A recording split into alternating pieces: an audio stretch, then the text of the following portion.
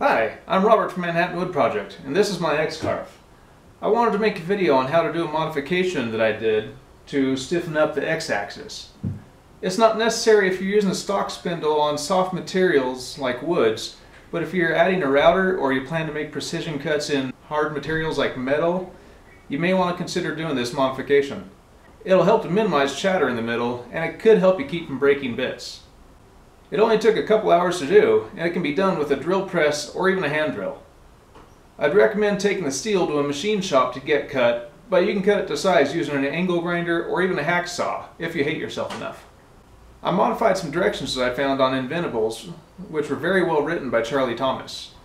I'll put a link to his directions in the description of this video, and I'll also put a list of the materials and tools needed for it at the end of this video. Well, what should I make today? Manhattan Wood Project. That looks great!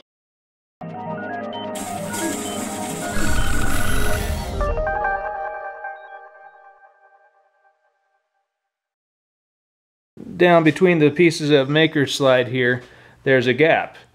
Well, it's been commonly noted that when this is centered in the middle, especially with the heavy spindle, there's enough of a bow that you have a hard time taking cuts on aluminum without breaking bits. Well, one way to stiffen that up is to get a piece of 3/16 inch steel. So I got this piece from Home Depot. I'm going to have to cut it shorter, and I'm cut maybe 3/4 to 1 inch off of it.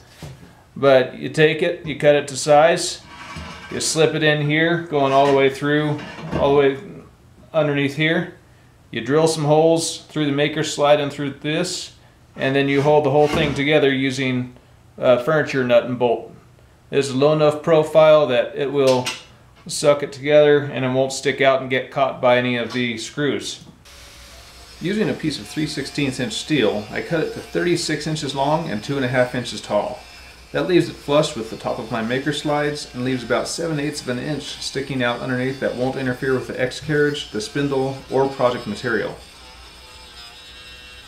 I didn't record it, but after cutting the steel, I applied a thin coat of Rust-Oleum gloss black paint to it to prevent corrosion and to make it look nice. It's also a good idea to mark which maker slide is the front, which one's the back, and which side of the steel is going to face the front. You can do this with a pencil and it'll come right off if you want to take it off. You can use any number of bolts to hold the steel in place. I chose to use 5, so I marked my holes starting in the middle and then put them about every 6.5 inches apart. I centered the holes 1/2 inch above the lip on the bottom of the maker slide to prevent interference with the upper slot. After marking the holes, I used a punch to make a small indentation in the maker slide to give the drill bit somewhere to start drilling.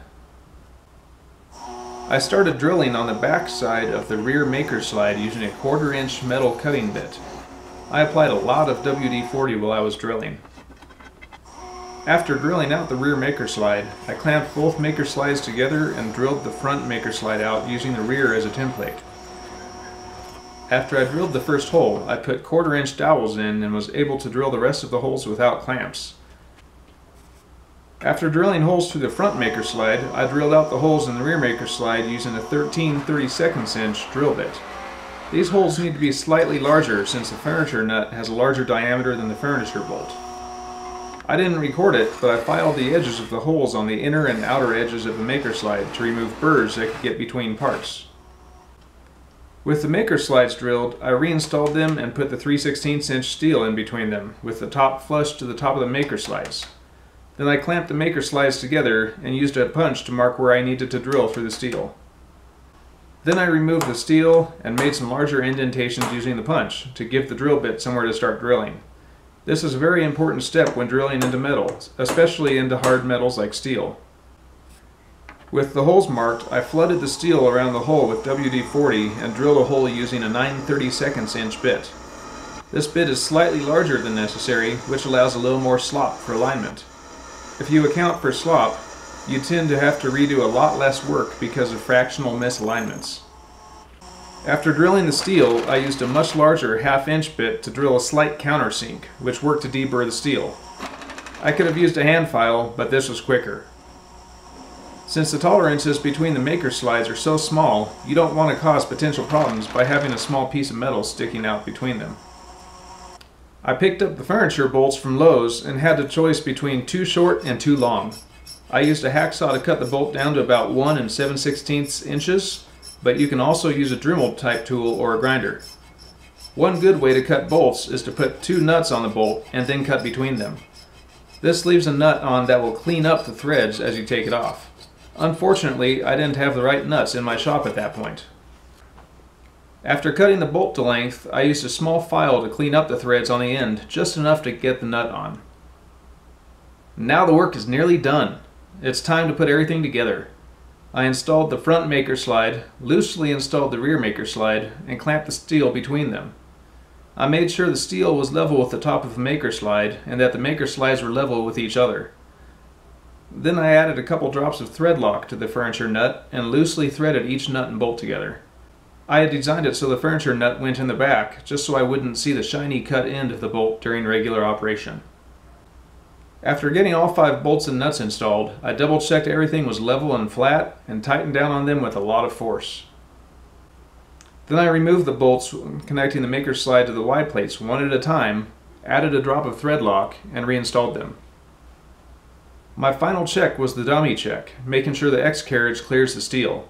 As you can see, the X carriage moves just fine, the gantry moves just fine, and the steel doesn't interfere with anything. To do this modification, you'll need the following materials.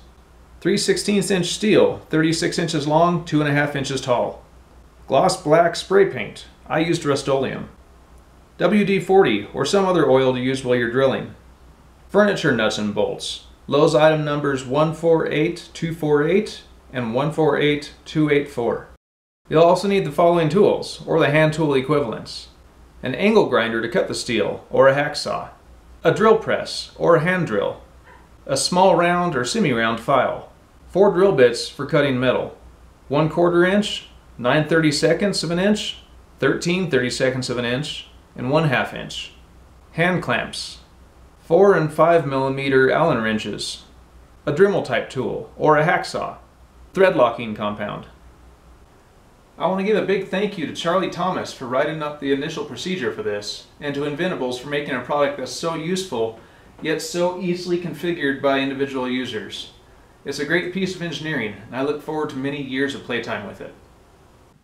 If you like this video, please don't forget to give it a thumbs up. If you really liked it, or if you like my channel, please consider subscribing. You can hit the big subscribe channel below, or hit my little logo up here. Also, please consider subscribing to my upcycling channel, Round Trip Upcycling. You just click on the logo right up here.